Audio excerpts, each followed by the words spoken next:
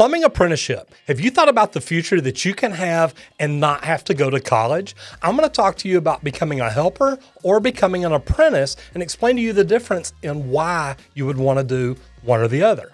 Now, the cool thing about it is, look, I came up open shop. So I came up as a helper, but I also taught in the union, so I taught apprentices how to become plumbers, pipe fitters, and welders. So I know a little bit about both sides of it.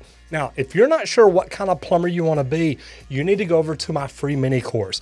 Go to the top right corner of my YouTube page, click on the link to Plumb Study. I've got a free mini course where I actually ask you questions and help you figure out what kind of plumber you want to be. Do you want to do residential? Do you want to do commercial? Do you want to do new construction? Do you want to do service? And do you want to be union or do you want to be non-union? Okay, so first of all, when you are an open shop apprentice, really you're called a helper. They don't call them apprentices, and I don't know why, but that's just kind of the way that it was done back when I came up through the trades. When you come in as a helper, there's good things about that. Now, some of the neat things are, number one, you're open shop. You don't have the union rules and regulations and a lot of things that you have to do. Open shop, you go to work for a small plumbing company like I own right now. I own a small residential plumbing company, Texas Green Plumbing in Richardson, Texas. I hire helpers. Now, I call them apprentices because I'm training them to do things the right way. Think about that. If you go to work for an open shop company, chances are you're only going to be as good as the plumbers that you work with. Not all plumbers have a formal education. Not all plumbers are trained in the right way. But don't get me wrong, there's a lot of great plumbers out there. I was in the union for 25 years. Two of the best plumbers that I ever worked for are two of the first plumbers that I ever worked with, and I learned so much from them. I learned how to do things the right way every single day, consistently, and that really is a big deal. But remember, if you're open shop, you can also get stuck in the rut of working with bad plumbers. There's a lot of them out there, guys, and if you're stuck working with a bad plumber all the time, you know what? You're going to learn bad plumbing habits. Now, there are some open shop companies that have a training program. They may be part of PHCC. Now, PHCC is great. They've got a good training program for plumbers, and it's almost like the apprenticeship training program to where you go through, you've got formal education, you've got training, you learn to do things that a lot of open shop plumbers may not learn to do just from working with a plumber. So what are the cons about being a helper, working open shop? Well, you may not be with good plumbers. And let me tell you, that can affect you the rest of your career. If all you learn are bad ways to do things, it's kind of hard to break those habits. And no formal training means you don't have a book to go back to and check and say, hey, this isn't the way they're saying do it. You're saying just hold up two fittings and pull a tape measure between them and you'll get it right. Where in the book, it may tell you there's a formula, measure to center, multiply times 1.414, and that's going to give you your distance. Now subtract your makeup. Now, I know that sounds kind of complicated. It's really not. It's the offset formula for a 45-degree angle. You learn things like that in formal training, and believe it or not, when I was open shop, that's something that I never knew. So there were a lot of things that I learned once I got into a formal training situation later that really did help me. So one of the biggest cons about coming up as a helper or an apprentice for an open shop company is you may get stuck with some bad plumbers. Now, I know some apprentices, helpers that I've talked to that literally they're the best plumber at their company. And that's pretty scary when you think about everything that they're learning from plumbers that are not as good as them, or they're having to call friends or former plumbers that they worked with to learn the right way to do things.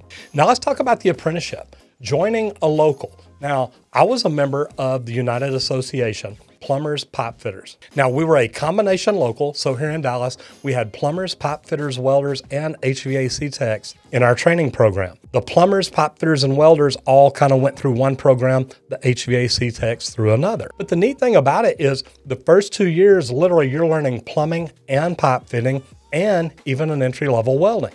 Now, the cool thing about that is that gives you opportunity. Maybe you come in as a plumber and decide later, look, I'm a pretty good welder, and you want to do that. It's a great thing to do. The cool thing about coming in as an apprentice, going through the apprenticeship program, is you have formal training. You have school 2 nights a week the entire time college is going on. And some training programs do things a little bit different. They may just come in 1 day a week. They may come in on the weekends, different things. But where I taught, we taught the apprentices 2 nights a week. So each apprentice had to come to school either Monday, Tuesday, Wednesday, or Thursday, 2 nights a week, every week, while public school or college was going on. Now, what are the benefits to that? Not only the formal education, but being part of the union, you do have other benefits. You have health insurance that's paid for you by the union. You also have a retirement, a pension plan, and a 401k. So there are some benefits to it going through the union training program, but there's also some cons to it, some things that you need to think about. When you're going through the apprentice training program, you really don't have any choice as to what job you go on. Meaning you show up at the apprentice training center, you sign up, you fill out your paperwork, they tell you what company you're going to work for, they tell you what job you're going to. So really, you don't have much say-so. Now, don't get me wrong, you don't have a lot of say-so open shop either. They're going to say, hey, we're building an apartment complex over here, we're building a house over here, or a company like me, we're residential service. So literally, we work all around the Metroplex. We send people out to people's houses to take care of their normal everyday problems. That's something that the Plum Study course, the free mini course that I talked about, is going to help you figure out what kind of plumber do you want to be. That really is good to know because I ask questions in there based on my history from working on all different aspects of it. I ask you questions to help you figure out what kind of plumber you may want to be. Do you like to fix things or do you like to build things? That can be a big deal. Do you like being on the same job maybe for years at a time, or do you like being on multiple jobs in a day? There's a lot of different ways to look at it and a lot of questions you can get answered right there to help make sure that when you do get into the trades, you're already a step ahead because you know what kind of plumber you want to be. So another thing that I talked about a while ago, being part of the union, you get that formal education. And that can really be a big deal because you can learn a lot of things, but also being part of the union, you can take construction management courses through the UA and learn to be a better foreman, superintendent, or project manager. So what are the bad parts about it? Well, I talked about the no job choice. Also, you're gonna have to go to school for 5 years. Now, I talked about going to school 2 nights a week while school's going on. So if you have children or if you have friends that are in college, while they're in school, you're gonna be in school. So what this means is during the day, you're gonna work 8 hours a day. You're gonna work 40 hours a week. You may even be on a job that works overtime, but they will let you off in time to go to school every day because it is required that you go to school 2 nights a week each week. The semesters are about 16 weeks long, so you'll go through the semester, you'll get everything done, and that way you get promoted to the next year. It's really neat because it is a very formal education. Things are broken up. You may learn soldering and brazing. You may learn blueprint reading. You may learn science. You may learn math. And don't let the math scare you. Plumbing math really isn't that hard. They can teach you how to figure it out, and it's not that big a deal. Don't let the math scare you. So look, let me recap this. If you like doing residential, open shop may be the best thing for you. If you like doing commercial, union may be the best thing for you. Take that mini course. Let me ask you the questions to let you think about it and make the best decision for you. And it really is funny because most plumbers that I talked to didn't know what kind of plumber they wanted to be when they got in. So this is something that can help set you apart right now and point you in the right direction.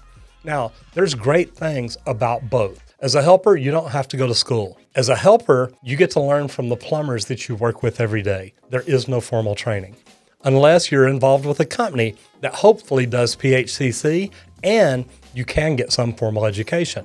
Now, there are companies like me that really believe in training their apprentices. On the union side, you get the formal education. The cons are you've got to go to school 2 nights a week for 5 years, but you're going to learn a lot from it. If you've been through a training program already, whether it's PHCC or the United Association, do me a favor, leave me a comment down below and let me know, what do you think the pros and the cons are for you or other people? I hope you enjoyed this, and if you're interested in it, go check out the link and we'll put it down below to Plum Study. Go check out the free mini course, find out what kind of plumber you may want to be. I'm Roger Wakefield, Lead AP, the expert plumber. I'll see you in the next video if you don't get flushed.